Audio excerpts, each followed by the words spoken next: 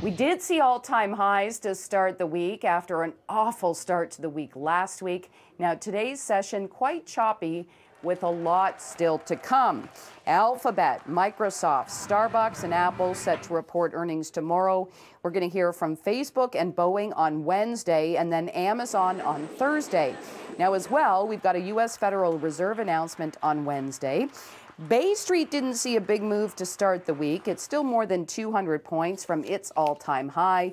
And then oil snapped a 4-day winning streak amid concerns about rising COVID cases in the U.S., the UK, and India.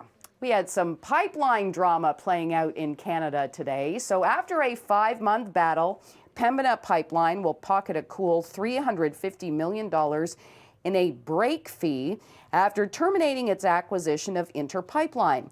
Inter Pipeline's board advised it would no longer recommend shareholders support the deal after rival Brookfield Infrastructure Partners offered more money for Calgary-based Inter Pipeline. Now, Inter Pipeline had resisted Brookfield's bid after signing a friendly all-stock deal to be bought by Pembina.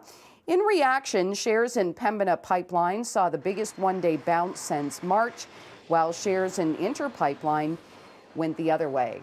And a job posting at Amazon had investors buying cryptocurrency today, in particular Bitcoin. It got very close to $40,000 after slipping below $30,000 this time last week. Amazon.com now has a job posting for a digital currency blockchain product lead. This has many thinking that Amazon is ready to accept cryptocurrency as payment. Now, in fairness, Amazon is a big company and it backs a broad range of experiments, meaning initiatives cited in job postings don't always become new products. But the company did confirm its interest in cryptocurrency, which of course is popular with younger and tech-savvy shoppers. In the 680 Business Center, I'm Chris McCusker.